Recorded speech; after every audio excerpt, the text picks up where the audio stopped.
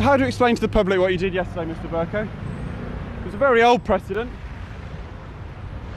You said in January that... Mr. Bercow, you said... I really feel you ought to get yourself some coffee or tea. I did offer to buy you all coffee and tea, but you declined my kind offer. But you've obviously already drunk lots of coffee or tea, and I wish you well. It's a very, very impressive bobble hat you're wearing there, or perhaps not a bobble hat, but a hat of sorts. Anyway, you said in January that I'm sure people are so very grateful to you for showing such an interest at this time of the morning. People are very interested in the story, Mr. Bercow. Very well done. You said in January that Parliament can't rely on old precedents, Mr. Bercow. Careful, careful. There are cars coming along here. I'm not going to sacrifice myself for your benefit. I know that you attach great weight to what you think, but perhaps you'd be kind enough to allow me to proceed.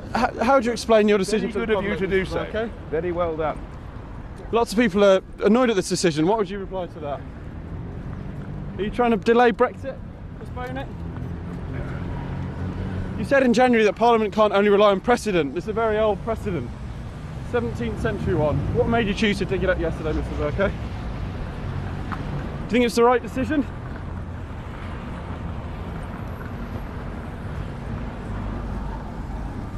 What next for Brexit, Mr. Bercow? Perhaps, gentlemen, you'd allow me to proceed to work. Thank you. And I wish you a good day. Thank you very much indeed. Thank you, sir. Theresa.